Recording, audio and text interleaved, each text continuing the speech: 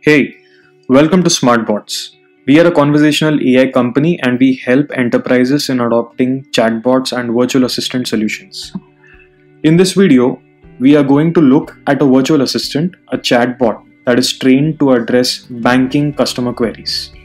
The customer support division strives to provide 24/7 support to their customers.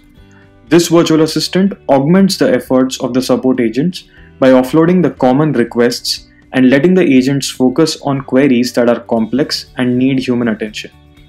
The virtual assistant is already trained with thousands of real conversations from the banking domain.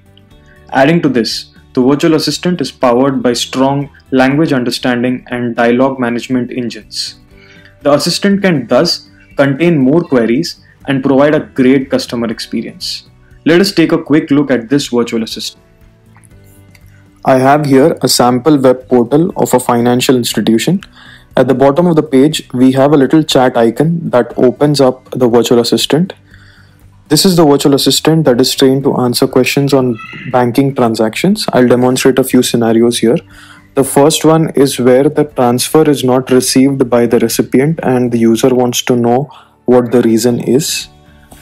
So I type out the question saying that I did a transaction but my friend hasn't received it yet and I want to know why.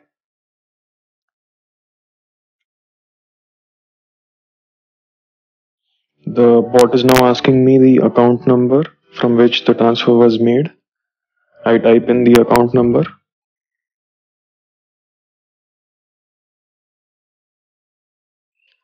It now asks me the payee name. I enter in the name Mike.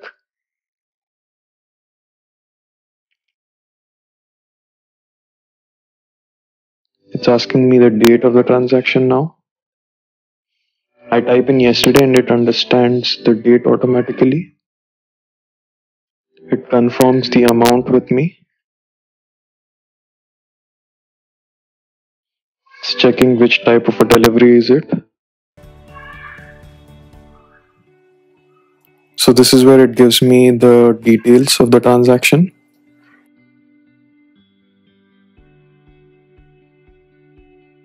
So looking at the next example, here is a situation where the user has an unknown transaction in the account and he wants to report the same.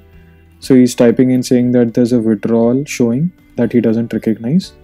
The bot first asks for the account number from the user. The user types in the account number.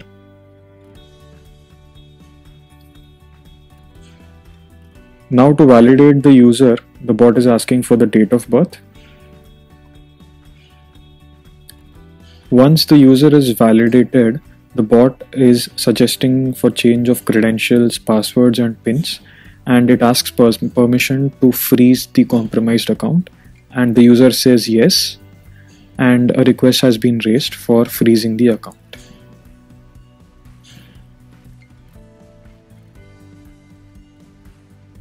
So the next example is a situation where the user is not able to receive cash from the ATM and he wants to know why. So the user types in to the virtual assistant asking why he is not able to get the cash. So as usual, the bot first tries to validate the user by asking the account number and the date of birth.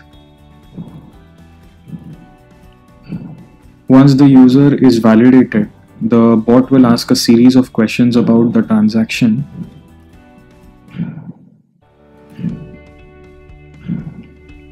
And now it gives a list of probable reasons why the cash was not dispersed. The bot asks whether that could be one of the reasons. The user says no. And now the bot has taken down a request in the backend. If you found this interesting and would like to know more, you can check out our website smartbots.ai. Thank you for watching.